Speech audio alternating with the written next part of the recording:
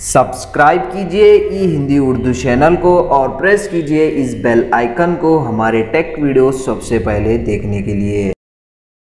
Hello दोस्तों, ई Hindi Urdu channel में आप सभी का स्वागत है। आज के इस वीडियो में मैं आपको बताने वाला हूँ आपके विंडोज 10 पीसी या फिर आपके विंडोज 10 लैपटॉप में अगर आपके पीसी में कैलकुलेटर वर्क नहीं कर रहा है तो इस इश्यू को कैसे सॉल्व करते हैं। आज के इस वीडियो में मैं आपको यही बताने वाला हूँ। सेम इश्यू मैं भी फेस कर रहा हूँ, जैसे कि यहाँ पे देख सकते हैं मेरा कैलकुलेटर जो है वर्क नहीं कर रहा। तो इस इश्यू को फिक्स करने के लिए मैं आपको बहुत इजी एंड सिंपल स्टेप बताने वाला हूँ। तो सबसे पहले आप अपने कैलकुलेटर को क्लोज कीजिए। क्लोज करने के बाद एक मरतबा आप अपना पीसी रीस्टार्ट कीजिए। रीस्टार्ट करने के बाद ये स्टेप फॉलो कीजिए। विंडोज़ की प्रेस कीजिए और यहाँ पे टाइप कीजिए विंडोज़ पावर शेल। टाइप करने के बाद राइट क्लिक कीजिए और रन एज एडमिनिस्ट्रेटर पे क्लिक कीजिए।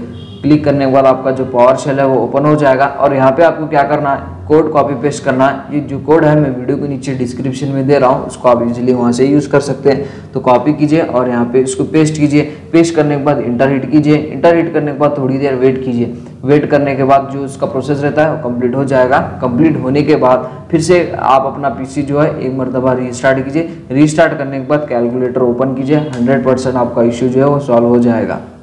ये देखिए। आज की इस वीडियो में सिर्फ इतना ही फ्रेंड्स। उम्मीद करता हूँ आपको ये वीडियो वर्क करेगा। अगर वर्क करेगा तो प्लीज़ लाइक शेयर और सब्सक्राइब करना ना भूलें। इसी तरह के वीडियोस हम आपके लिए लेके आते रहते हैं हिंदी में, सो प्लीज़ सब्सक्राइब करना ना भूलें। अगर आपको इस वीडियो में जो भी डाउट्स है कमेंट सेक्शन में आप अपने डाउट्स को क्लियर कर सकते हैं।